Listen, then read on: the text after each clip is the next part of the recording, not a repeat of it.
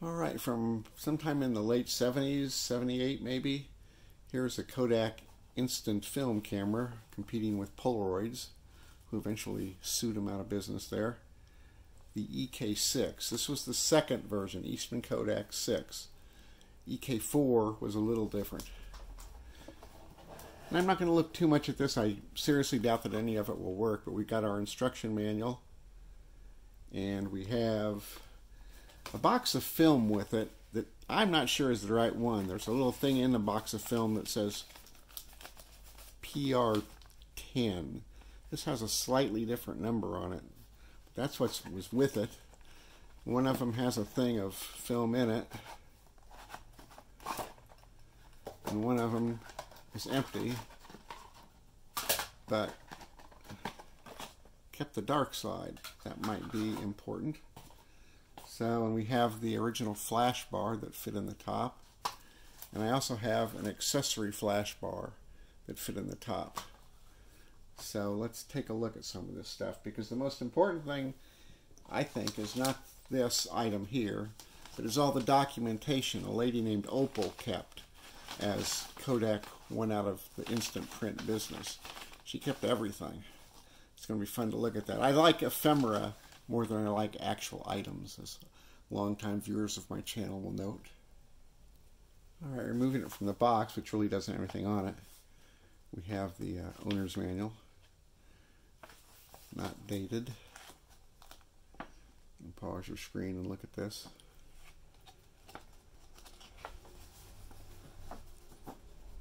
See some of the bits and pieces of the camera. Basic operating instructions. I did actually go out and buy 2 J batteries to try it out. What the heck, if it doesn't work, I can use them for something else. I didn't buy any new film. I'll work with what I found in here, although I doubt it's the right kind. And expiring in the 80s, as this box says, it won't be any good anyway.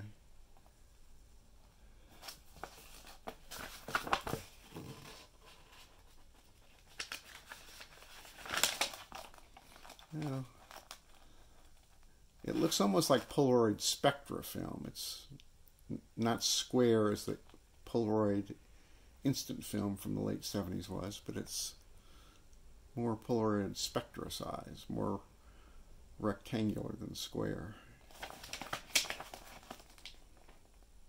There it shows how to put the J batteries in. And apparently it had a little spot. It must have come with a little card with some little sticky monogram things, alphabet things, but they were not in here, so no monogram on this one. Putting in the batteries, loading the camera, the exposure counter, focusing, viewfinder, flash pictures. I have one little thing, it looks like it has 2 flashes left on it, and I have the accessory IT&T Magic Flash. We'll try these. If we can get anything to work, we'll try them. Unloading the camera. Print control, focus. Tips for better pictures.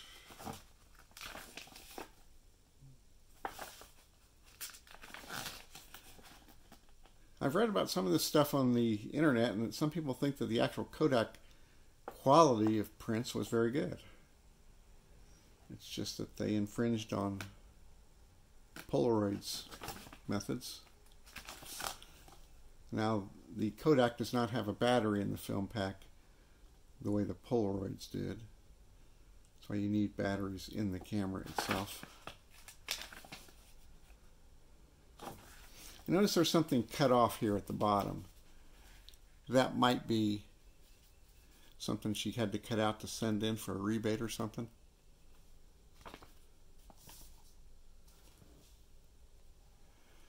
So here's the camera itself. There's the distance feature that moves the focus ring in feet or meters. Infinity, 6 to 12 feet, did it say? 4 to 6 feet. Your print control, light or dark. Your viewfinder on the back side there. Your number of exposures left would be up there. Loading the film here and the 2J batteries there. Shutter control. Battery test button here. That's where you would have put your monogram stickers. Or maybe that's the print count left there. It's got what feels like real leather there. It feels sturdy. There's where your print ejects at.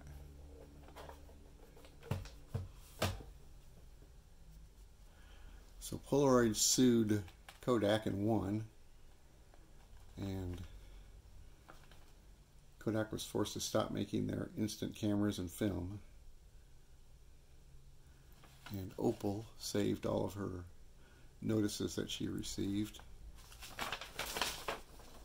Pause your screen and read this totally boring legalese stuff if you're so inclined.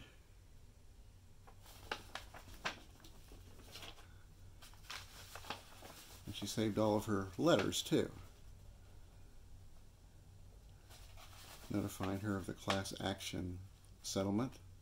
Unfortunately for Opal, the settlement got stopped by another judge who said it wasn't enough. So Opal was once again out of luck. Looks like she mailed something in on 88. There was obviously something attached here and torn in for her to mail in. We're sorry the Kodak Instant Camera Exchange program has been enjoined, stopped, in parentheses, if you don't know what enjoined is, by the court. No need to contact us again. Well, that's not a good sign. Called 215-86 from Opal. She complained that she couldn't reach their 800 number. And they reply back that she's got a long time yet. And here's that letter she wrote. She must have made a photocopy of it. It's very hard to read, like a photocopy of a pencil thing. Eastman Kodak.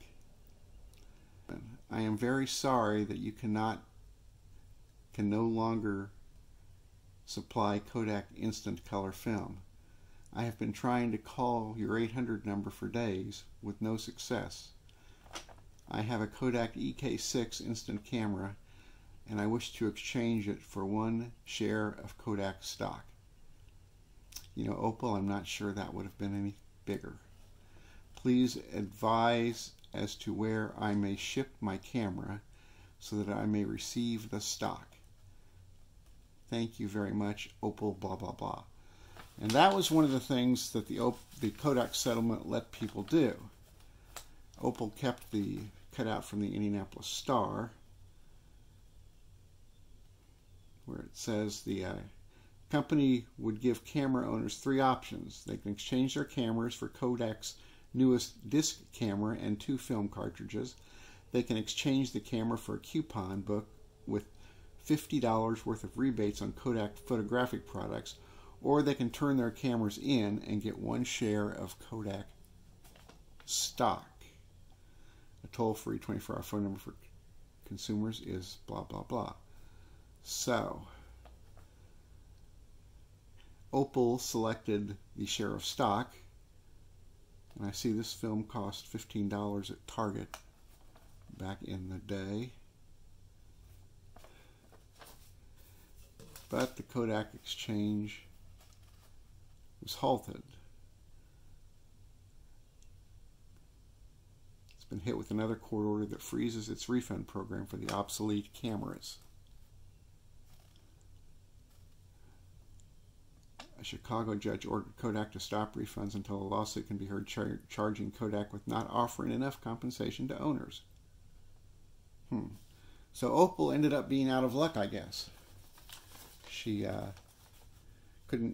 I've got the cameras. So she obviously didn't ship it back. Although maybe in lieu of shipping the camera back, they had them cut out something from the bottom of the owner's manual. I don't know. That's a possibility too. Rather than ship the whole camera back, they might have decided to do that. So Opal was out of luck, but I think it's very interesting that Opal kept all of her paperwork. That's what I would do too. Alright, look at the little pictogram.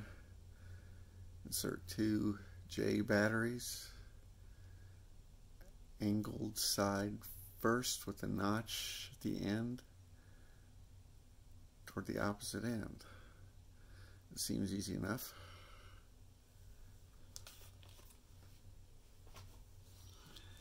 I have 2 new batteries. I splurged. I think I paid $6 for this pack of 2. So notch first and angled first and notch toward this little part here.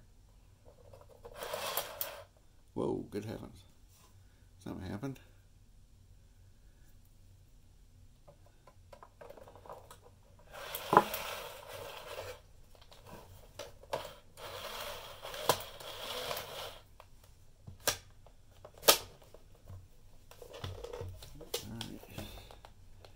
Battery test. Yep. Battery test is good. Okay. Alright, trying to put a film cartridge in.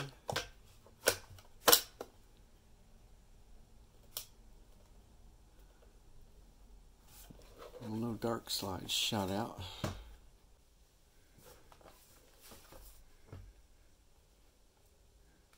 Okay, batteries are good. We get the film cartridge in it with a dark slide. Guess we won't desperately try and take a picture of anything directly. I think there was just a dark slide in that one. Maybe it'll come out.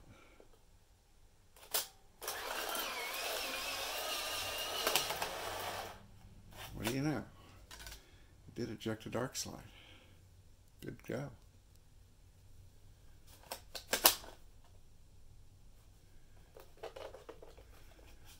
But when we do a pack of film, battery still tests good.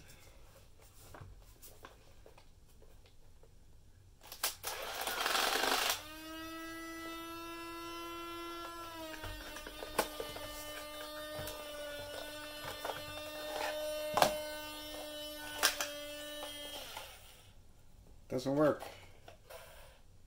The batteries are like SD cards. You push them in a little and they pop out.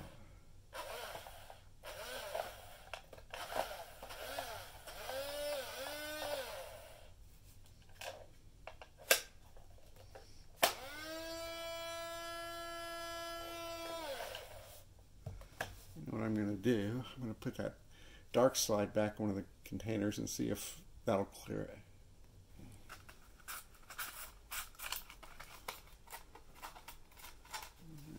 Dark slide back in there. I don't know if this will work or not. Let's see. Gotta go to this colored line toward that colored spot there.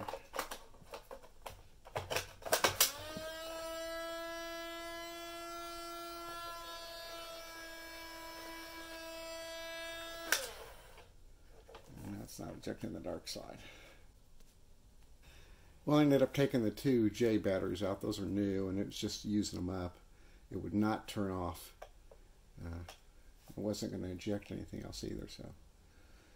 Had one little piece of life left in it, shooting out a dark slide, and that was it. Well, we tried. All we got out was one dark slide, but at least we did get to see that from the Kodak EK6 instant film camera from about 1977, I think, maybe 1978, somewhere in there. Such as it is. Pretty useless these days. I'm sure there are ways you can fiddle around with Fujifilm and things and cut them up and stick them in there, but that's a lot of work and some expense, and buying old film is very expensive and it's not going to work. It all expired in the early 80s. But anyway, hope you enjoyed seeing this old thing. Thanks for watching. Bye.